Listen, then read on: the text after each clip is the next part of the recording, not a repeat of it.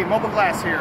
What we're going to talk about today is rain sensing windshield. There's a rain sensor located on this windshield. This is a 2008 Mercedes ML 550. It's going to function pretty similar to any other vehicle's windshield rain sensor. What I'm going to do today is I'm going to show you the rain sensor from the outside, from the inside, and then how it works.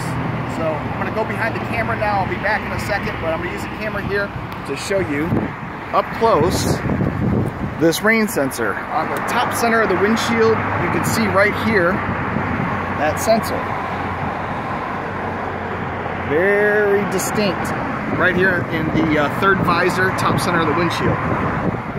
Now, from the inside, there's just a cover here covering that area. But you can see, for some reason, where the mirror is here, you have this area that's covered.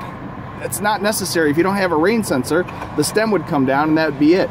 On many vehicles, it's going to be located off to the passenger or driver's side as a separate piece of equipment. This one's a little bit more difficult to tell unless you look at the top center. Now, how does it work? Where do you control it? Right here, right? This is your windshield wiper controls. That's the off position. The dot, dot, dot, that's going to be the rain sensing low position. And this is the high sensitivity position. So what that will do is, if it's in the low position, they'll actually work a little bit slower or not as sensitive to the water on the glass. So it would take more water for the windshield wipers to engage. Whereas the higher sensitivity, the least amount of water on the glass will still cause the windshield wipers to move. Then we have the manual setting. So you can override the rain sensor's function if it's not working right, or if you just want the windshield wipers to move and they're not. And then of course high. So that's manual and that's rain sensor. And then I'll show it in action here. They're moving now because we adjusted them.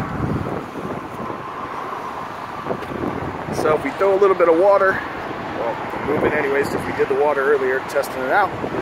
We throw a little bit of water on there, windshield wipers will take off. As long as it continues to see the water while you're driving, you'll have that intermittent rain sensor action. So that is the rain sensor.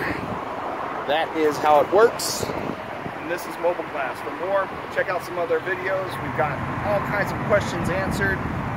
Something for you to learn about windshields. Take care.